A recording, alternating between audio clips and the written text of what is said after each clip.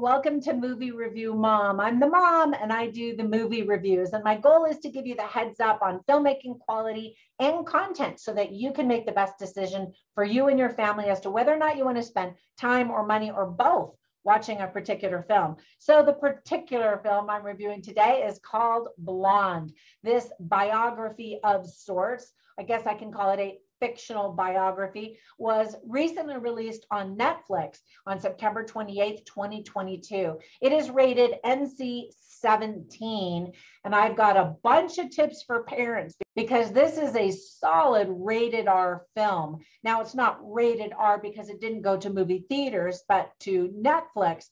Despite Netflix's requests to remove all of the sexual content, there is plenty of it, earning the movie an NC-17 rating. The director was shocked by the rating, thinking he had colored inside the lines. Seriously? That's one of the problems with Hollywood today. I think they have no idea where the lines are. I will talk more about that in just a minute. The movie is 2 hours and 46 minutes long. That is a really long movie, and I'll talk about that too. My overall movie review mom grade is, ready, drum roll, C-. Wah, wah. Let me explain why. I'll give you an overview in a nutshell, and then I'll point out things I liked and didn't like about the movie, as well as offer strong tips for parents, themes worth talking about, and some recommendations for some other films that I think that you'll like better than this one. All right, so in a nutshell, from director Andrew Dominic and based on the best-selling novel by Joyce Carol Oates, Blonde boldly reimagines the life of one of Hollywood's most enduring icons, Marilyn Monroe. From her volatile childhood as Norma Jean through her rise to stardom and romantic entanglements, Blonde blurs the lines of fact and fiction to explore the widening split between her public and private selves. So here are some of the things that I really liked about the movie. First of all, Ana de Armas gives the performance of her life in this biopic of sorts of Marilyn Monroe. With dental prosthetics and blue contact lenses, she really does look like the famous blonde bombshell. Every now and then, her Cuban accent pops out despite many months of dedicated voice training to make her sound American. And about all of the nudity in the film, she said she can't control it if it gets out onto the internet. Oops, oh well. That kind of sounds like a Marilyn Monroe thing. Surely she'll be nominated for an Oscar because Hollywood loves to award biopic actors and films. The beautiful little actress who played Norma Jean as a child did a really great job. Her name is Lily Fisher. I hadn't seen her in anything before, even though she's been very busy in her young years. So I look forward to seeing more of her. Throughout the film, there are interesting camera angles and techniques, especially in Act 1.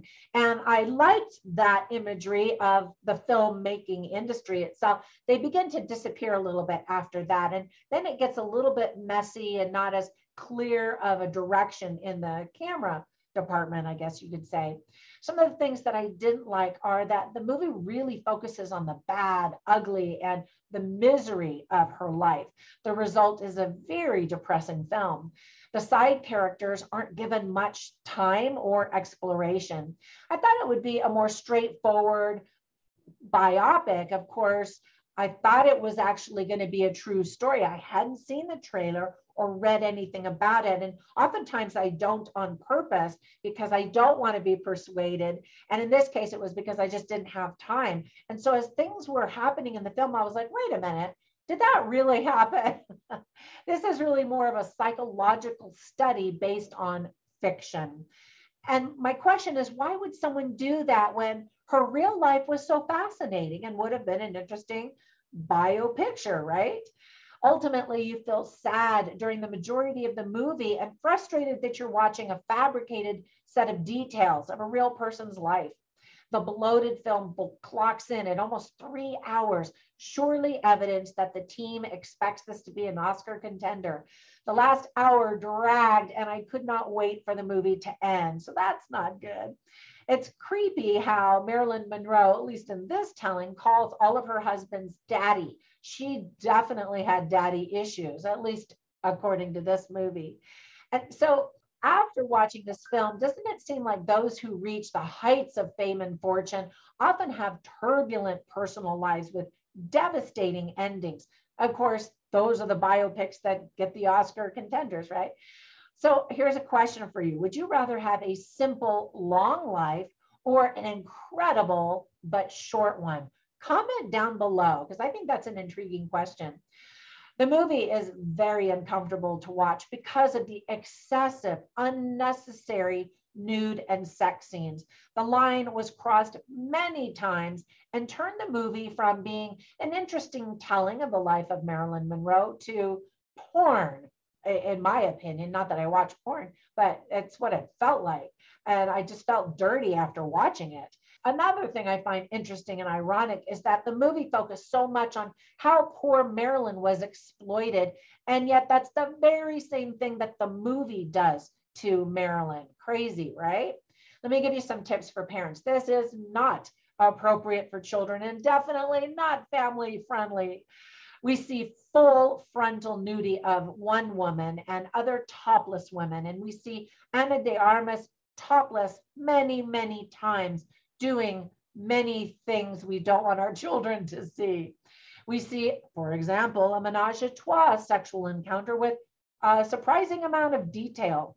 We see other things she does to guys in detail that we did not need to see to understand that, that was a part of her life. It's just not necessary.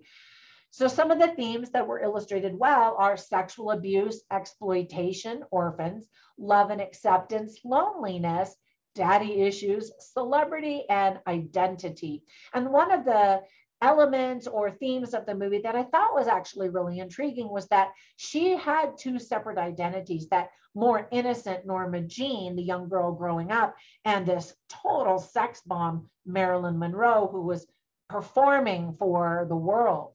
And I thought that just idea of personas, the facades or the different faces that we wear, is an interesting topic and one worth talking about. All right, so I always write down funny lines and interesting lines, and I do so to give you a taste of what the movie's kind of like, how the script feels. I definitely didn't write down any funny lines. It's not a comedy at all, but I will share a couple of interesting lines for you. For example, Gladys, who's played by Julianne Nicholson, says, "In California, you can't tell what's real and what's just yourself." And I thought that was funny because that was early Hollywood days. And then Norma Jean says, "Isn't all love based on delusion?" And I thought how sad of a statement or question that is. That's coming from someone who never felt true love, unconditional love. And that shows you where her mindset was the whole time. And then finally, Adrian Brody, who plays Arthur Miller, says, "Darling, where do you go when you disappear?" And she does often, and those are flashbacks as she's thinking about her childhood, how she'd been abandoned or not loved and discarded, and all of those things really colored the way she saw the world. And ultimately, that's kind of the message of the movie. All right, before we go, let me give you a recommendation for 3 biopics that I think that you should watch. The first one is the most recent one, which is Elvis. Critics were just falling all over themselves with how excited they were about the movie. I thought it was okay. It was good, but it didn't blow me away. So comment down below and let me know what you thought. Another somewhat recent one is Judy with the amazing Renee Zellweger. And I thought that she did an excellent job. However, probably my favorite biopic in recent years is Bohemian Rhapsody, which actually won Rami Malek an Academy Award for his performance as Freddie Mercury. So if you haven't seen that biopic, definitely check that one out. All right, that's it for my review. Thanks for spending a few minutes with me and for supporting my growing channel. Tell all your friends to come subscribe and to check out my movie reviews. And while you're at it, go over to Instagram and follow me there. You can follow me as Movie Review Mom or as Trina Boice, which is my real name. And you can learn about the books that I write, the podcast that I have, online courses, and all my other silly nonsense. Thanks so much. Have a fantastic day, and I'll catch you in the next one. Bye for now.